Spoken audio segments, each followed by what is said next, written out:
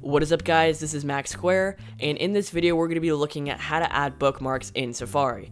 Now before we get started, I'd like to apologize for my voice. I've got a bit of a cold, but I really wanted to get a video out for you guys this week, so just giving you a heads up.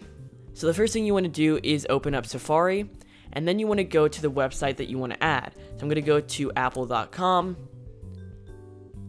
and then I'm going to go to the View tab at the top and select Show Favorites bar.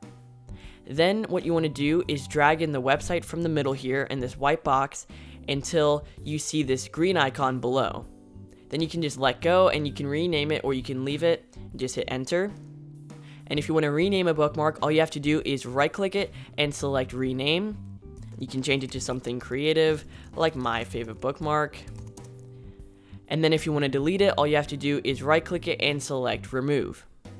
Now if you want to delete a bunch of bookmarks at once, I recommend selecting the sidebar icon at the top here, then selecting the edit button, and then dropping down this favorites, and then you can select all the ones you want to delete, and then just hit the delete key. So guys, that is how to save and remove bookmarks in Safari. I hope that helped you in some way or another. Thanks so much for watching, and I will see you in the next one. And there is our new font, Quicksand, installed and ready to go.